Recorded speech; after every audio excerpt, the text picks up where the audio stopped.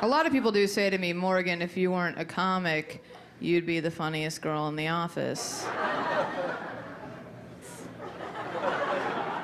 They do. I don't know if I believe that. You know, most of my friends are guy comics, and if they weren't comics, they'd never be the funny guy in the office.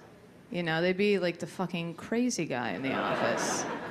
Right? They'd be the guy where like everybody's gathered in a little kitchenette at lunch going, that guy talks about rape all day.